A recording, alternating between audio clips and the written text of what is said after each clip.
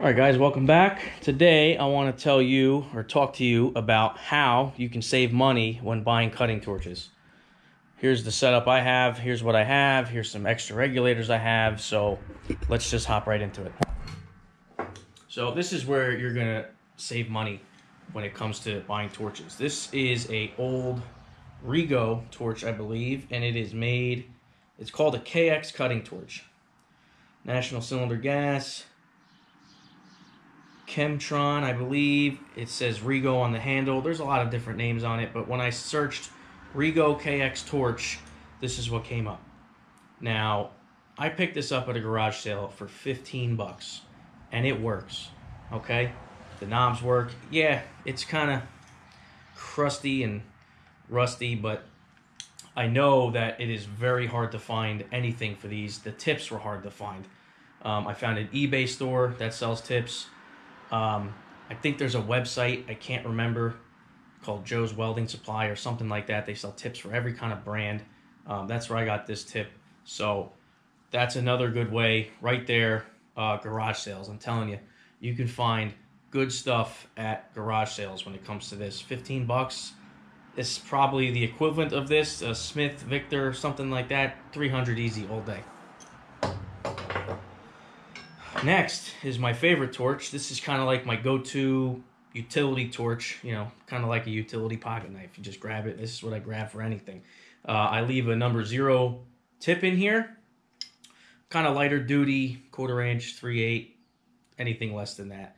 So, story about this is I actually got this torch for free from a family friend.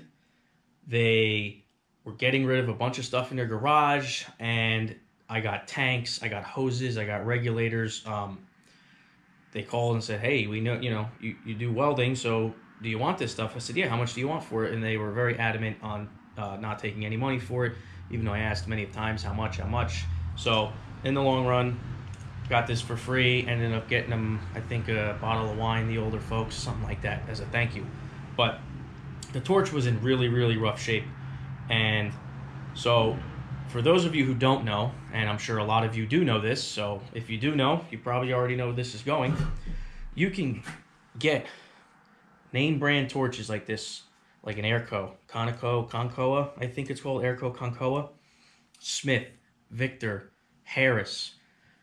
If you find old torches and you can get them for dirt cheap or nothing, you can actually bring this to your local welding supply. I believe I brought it to a Praxair by me when I used to live a couple counties over, and they had it rebuilt for me. They send it out, they can send it to a tool rebuild place, and they did all the internals, checked everything. They rebrazed, I believe, the top here, cleaned the inside. I got a new nut.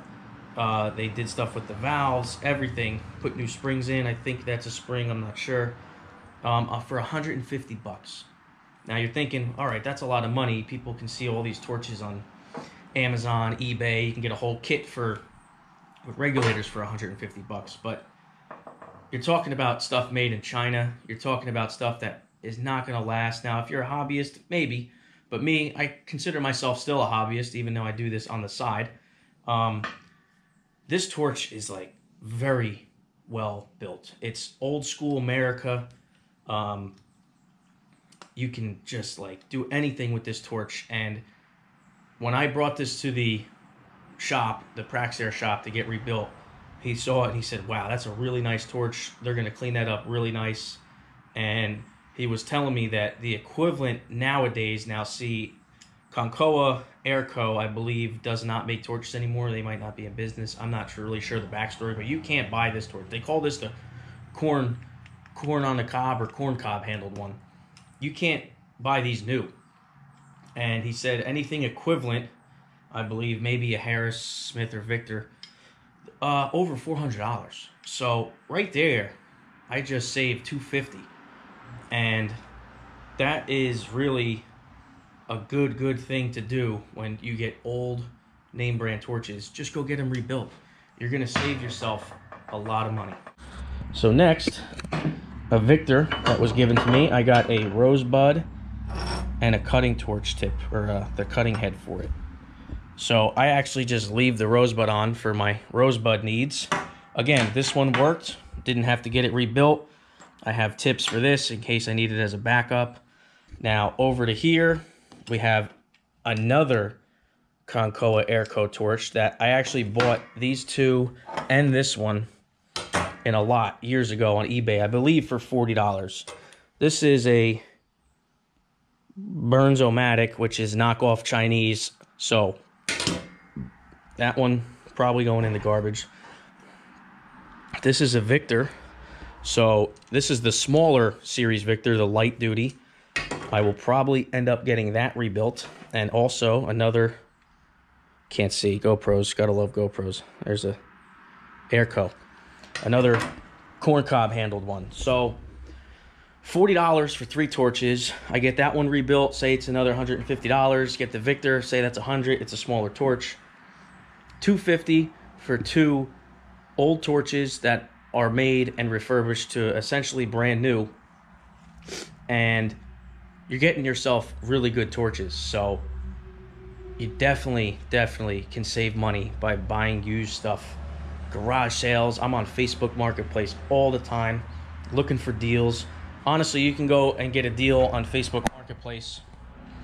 Bottles, torch, $200, $250.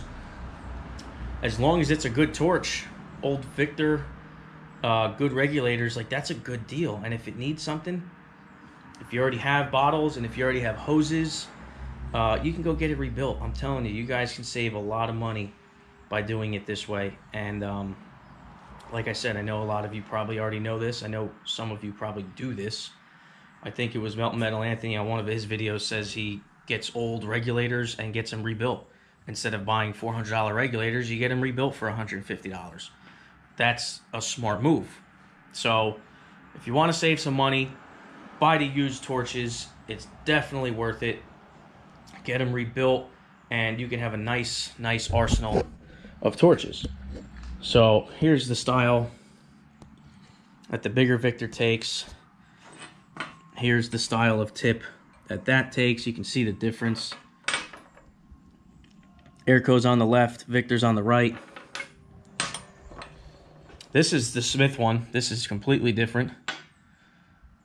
And this is the small Victor. So here you go. Here's a little size comparison. That goes there. And then obviously the other Airco. These are 2 regulators that I had bought probably 3 years ago. And those are the regulators I had for a while. I now have Victor gauges that I bought. They were actually running a deal at Praxair. Bring in a couple old regulators and you can get those for $75 a piece.